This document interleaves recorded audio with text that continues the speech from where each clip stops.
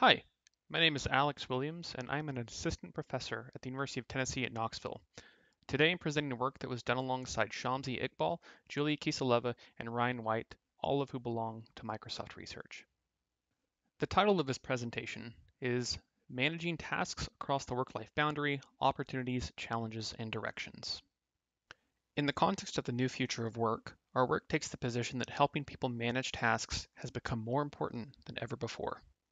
Prior work includes a wealth of qualitative and ethnographic examinations of task management practice. It also includes large-scale log studies of tool use, such as log analyses of personal assistants.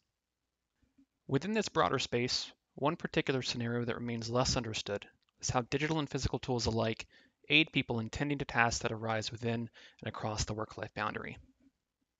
For example, an untimely thought related to an ongoing software project may arise during family time. Similarly, an idea related to one's personal sphere may temporarily cause an individual to interrupt their work-related activities. With this in mind, our inquiry is driven with one central question: how do people manage tasks across the work-life boundary? We deployed an online survey to 150 information workers at a large technology corporation during summer 2019 to address this question. The survey was composed of 4 stages. 1. Demographics, in which we asked about age, gender, and job role. 2. General task management practices, in which participants reported the tools they use and how generally they use them. 3. Cross-boundary task management, in which participants reflected on the last time they managed a work task during personal time or vice versa.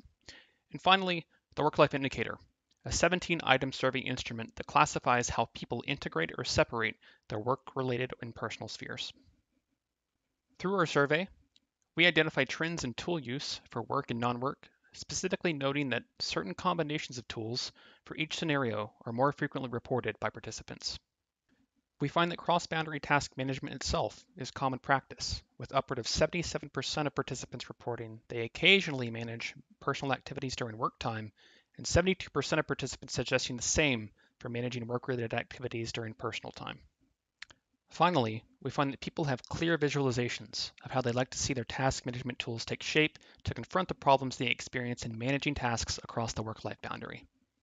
This includes accelerated capture tools, such as tools that allow people to capture fleeting information quickly, application design and integration, management automation opportunities, and explicit boundary support tools. The broader impact of our findings is that they provide a baseline for understanding how the nature of work has deviated from what it once normally was. The current pandemic has had an unquestionable impact on information workers and their ability to integrate or separate their work and personal spheres as they practiced beforehand.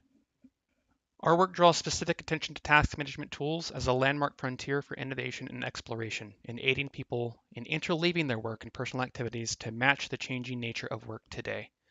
We're currently in the process of redeploying our own survey to better understand how these practices have shaped or been shaped by the current pandemic, and we encourage others to take action in this area of rich opportunity. For more information, please see our paper published on the symposium webpage. Thank you for listening.